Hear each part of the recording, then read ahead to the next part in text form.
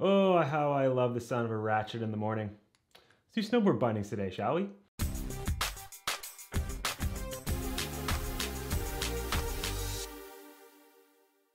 What's going on, everybody? Welcome to Mountain Vibes. Thank you so much for tuning in today. Hopefully you're all enjoying a nice, fantastic week, enjoying all this amazing fall weather we're all having.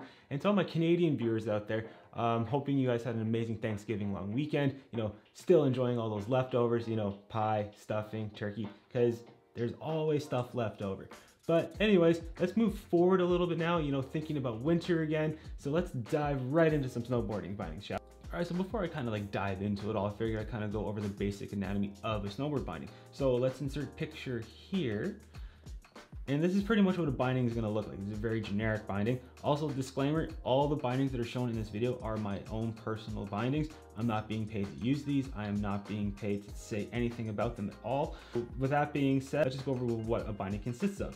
So you've got a high back, a heel cup, base plate, ankle strap, toe strap, ladder straps, and a foot bed. So just to simplify things a little bit here, what a lot of companies tend to do is they will rate their bindings from a stiffness level from, let's say, 1 to 10. Well, actually, come to think of it, I've never actually seen a binding rated at a 1. But anyways, think of 1 as the softest binding and 10 as the stiffest binding. So if you think about it, a soft binding is going to be a lot more forgiving. It's going to be a lot tailored more towards beginners. It's going to be a lot easier for them to make mistakes, and it's going to be a lot easier to use. Then as you start kind of going up and up, you'll have your park people that kind of want something still a little soft, but a little bit more, slightly more aggressive. Then your all mountain riders that want a little bit more response than that. So that's gonna be around a mid stiff level. So my average is 5 to a 7. And then there's gonna be your free riders. Those are people who want something extremely rigid. They want the best reaction out of their bindings, quick turns, very fast. And then if you guys slam on the brakes, that's gonna really help them too.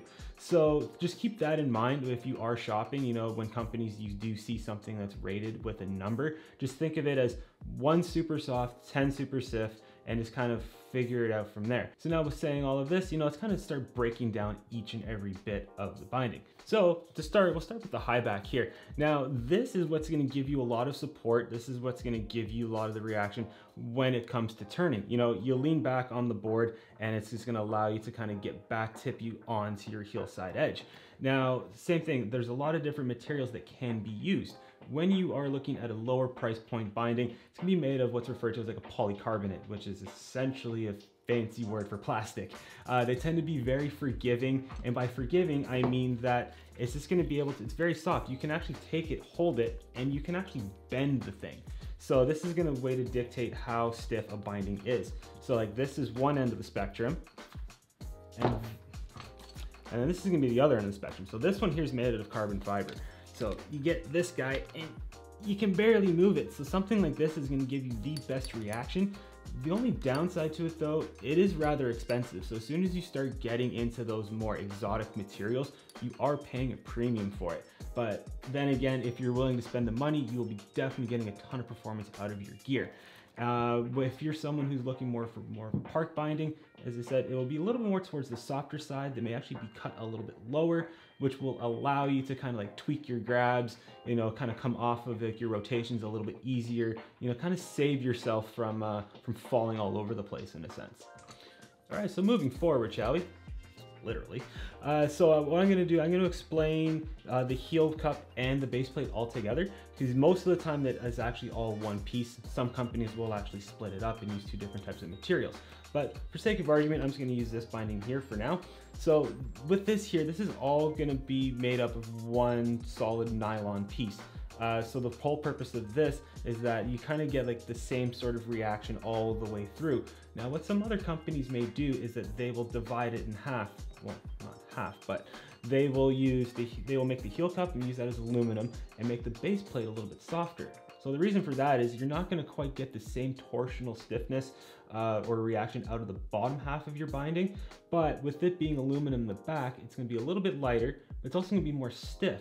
So when you go to lean back on it, this is going to give you a little bit more support than what it would be if you had the same softer material on the bottom of your base plate. Now there are different ways to do it. You'll get polycarbonate, which is a lower end plastic. You'll get something that's mixed in with kind of a nylon and plastic. makes it a little bit more rigid. There's a few companies that still make bindings with aluminum. You know, the whole argument there is that you get lightweight and you get a lot of stiffness with it. The only downside to it that I personally find is that you're gonna have more bolts to do up, because what'll happen is they're gonna have to do this into 2 pieces. This will not all be in 1 piece.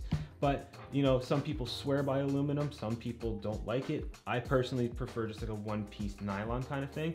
But it's entirely up to you with what you go for. And then there's the top end, you know, where the whole base plate and heel cup could essentially be made out of carbon fiber. Same thing, that's gonna be extremely lightweight and extremely rigid. Those are gonna be saved for the very top end bindings. Now, if you're looking for something like that, you gotta be ready to spend, you know, $500+ on a binding. So just, you know, be prepared for if you really want like the nice top shelf material. Okay, so now let's move on to straps, shall we? So this is going to be a little bit simpler. You know, these don't necessarily dictate the price of a binding. However, they do change the performance a little bit. So with this particular binding here, it is not super thick.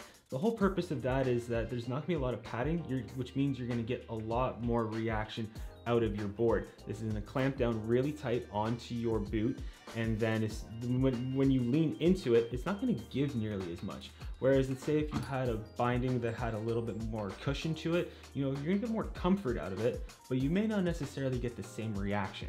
So generally stuff that's a little bit like mid to lower grade will have a little bit more padding to it. But then again, something that's more towards like the bottom of the barrel may not have a lot of padding at all, you know, just to help companies save cost. And then we can go move to the toe strap or toe cap, depending on what type of binding is you're using. This particular binding here has what's referred to as a toe cap, meaning that the thing actually goes right over your toe. So the whole purpose of this is that when this is done up on a boot, this is gonna hold your boot right back into the binding. And as well, it's gonna give you that nice quick reaction. As soon as you lift up, the binding is going to move with you. Certain companies will design them a little bit differently. You know, this one here has a slight little cutout on the top. Purpose of that is just so it allows it to shape over the top of the boot. Other companies will have it, you know, kind of more of a bare bones, almost borderline plastic. Still same idea, it will help mold and shape to the front of the boot. All right, so then there's still other companies, you know, on their lower end products that will still use like the over the toe as opposed to a toe cap, meaning that the binding literally loops over the top of the toe. Now, you don't quite get the same performance out of this. You get a little bit more comfort in a sense. You know, just a lot simpler to use. You don't necessarily have to fiddle with it all the time. And then there's some companies that will do what they refer to as a convertible strap, meaning that you could either go over the top or over the toe. As you can see, this one doesn't quite reach nearly as far, but you know, some companies will allow you to kind of do that. Actually, and then moving on, so we'll do the ratchets here. So that's all these guys right there. You know, same thing, lower end bindings, they'll be mostly be made of plastic. They're pretty cheap. The downside to having something like that is, you know, if it's really cold out, they could potentially crack, they could potentially freeze. When you spend a little bit more money, you'll get a little bit different materials. You know, most common would be aluminum, you know, same thing, save weight. And then a few other towards the higher end side of things, you probably get more exotic kind of materials, more like magnesium. Same idea, you know, try to cut down weight. And then last but not least, so we'll just talk briefly about like, you know, the foot beds that are on here. Now, most mid-price to high-end bindings will give you a full-on bed. Now, the purpose of this is to kind of give you a lot more better shock absorption, a little bit more cushioning. That will help reduce fatigue. You're not going to feel all the vibrations from your board all the way through your body. You know, kind of help with your knees, your legs, all of that stuff. With a lower end price point binding, you'll just kind of get like a half bed, sort of like this, where you can see the disc all the way through. They're not going to necessarily be the most comfortable. You know, this foam tends to be pretty dense. You know, same thing. It's just a matter of them trying to cut costs. So it's just a matter of what essentially you're really looking for in a binding. All right, so there's one last thing before I let you go. You know, a lot of the components on bindings, you know, they are proprietary to that specific company.